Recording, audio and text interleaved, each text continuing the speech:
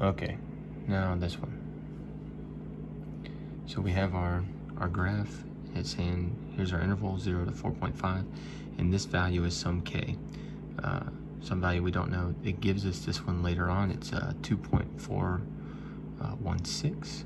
Gives us A of t, B of t. It says how much water will be in tank A at time 4.5. All it is from 0 to 4.5. Find the integral of that fella. So here we go. Math 9, integral from 0 to 4.5. And we have A of t is 2t minus 5 plus 5 e to the 2 sine t, or in our case, x.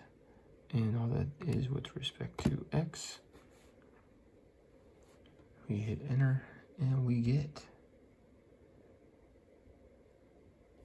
66.53, and that is the correct answer. Okay, so now the next one. It says, during the time interval 0 to k, water flows into tank B at a rate of 20.5. What is the difference between the amount of water in tank A and the amount of water in tank B at time t equal to k? Okay, here we go. This is what it's saying. It's saying, hey, from 0 to k, this is what's flowing. We got to subtract it with what's flowing into A, and we're going to get, this is the answer. I've already solved it, sorry. But we have to find K. So in order to find K, because we got to go 0 to whatever that is, in order to find K, we need to do what we did in the last problem. We need to graph 20.5 and A of t and find the intersection when z ends up to be this guy right here. So there we go. And there's actually a cool cheat or whatever that I'll show you on the calculator, hopefully. But here it is, so that we don't have to keep typing the same equation in, but we can type it in once right here and be good. Okay. So now I'm going to change my window. So I'm going to hit window. It's supposed to intersect at 20.5 on the y-axis. So let's make, you know, the y-max 30 or whatever. And we're looking in between 0 and k, which we know our biggest number is 4.5. So k is somewhere over here. So I can make my y value, you know, as high as 4.5, and no, I'm not going to miss it.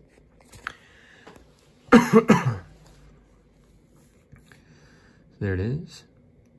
And I'm looking for where it crosses. Most likely this is that 2.416, right? So that's where we're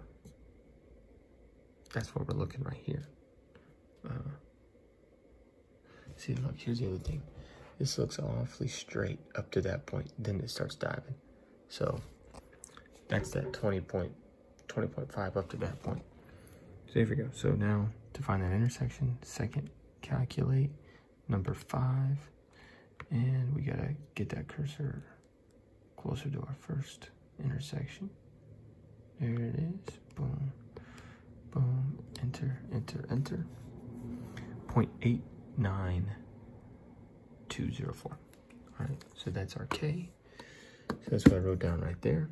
Now we're going to take the integral. Math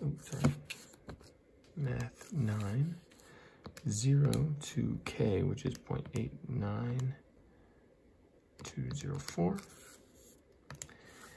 And here we could actually type in like the y1. I'll show you that later.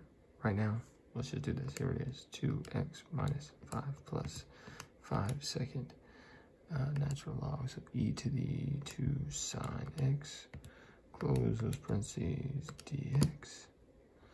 Oops, That's good, but I forgot to put in the 20.5 minus. So insert 20.5 minus. Throw parentheses in there so that it subtracts all of that. And here we go, 10.599. Okay, so there's that difference. Now we go to C. The area of the region bounded by the graphs. We already know this K. It's 0.89, whatever that we just found. So the area of the region bounded by the graphs for in between those two is 14.470. How much water is in tank B at this time? Okay, let's just talk about it. What do we know? What do we have? What do we not know? Okay, we know by area bounded by two curves from K to 2.4, this one minus this one, top minus bottom, equals 14.470. What do I need? I need 0 to 2.4 of B. That's what I'm looking for. How much water is in tank B at that time? That's what I need. What do I have? I have 0 to K. Or at least I can find it right here. Because I know 0 to K is supposed to be 20.5, and I know what K is, so I use that. Boom. So I need K to 2.4. That's what I need. But because I know what K is. It's 0.89204. I know what this function is. I could instead use this and be like, hey, wait a second. This guy minus this guy is going to equal the very thing that I'm looking for, because that's what I was just given right up here.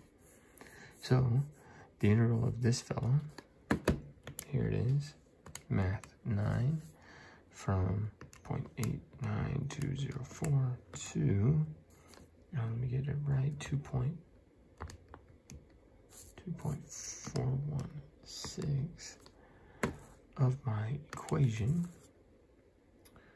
which my equation is 2x minus 5 plus 5 e to the 2 sine of x. Close those parentheses of x. So this guy is 44.49. Minus that 14 is 30.02.